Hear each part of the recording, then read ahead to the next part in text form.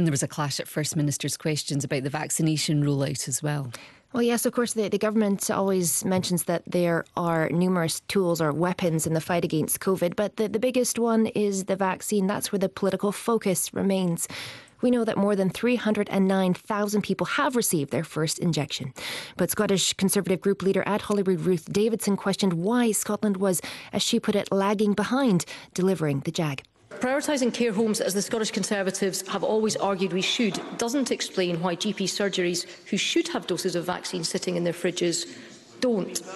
The problem here is this insistence from the First Minister that this is all on track. But Health Secretary Jean Freeman said on the 11th of January that all over 80s would have the vaccine by the end of this month, which is the 31st of January. But this morning, the Deputy First Minister, John Swinney, rolled back on that commitment, saying instead that I can confidently say to you that the commitments we have given, that the over 80s, for example, will all be vaccinated by the end of the first week of February, is a commitment that will be fulfilled, repeated just now by the First Minister.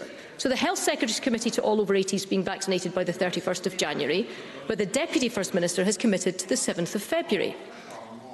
The First Minister called this vaccination programme a race against COVID, and I agree with her sense of urgency. So why are we already falling behind?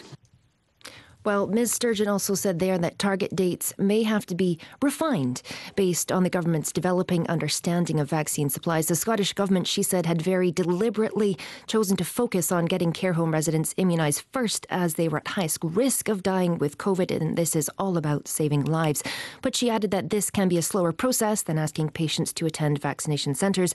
Ms Sturgeon said, however, that 75% of GPs now have supplies or were getting supplies in. Thanks, Sarah. Our reporter, Sarah Toom there.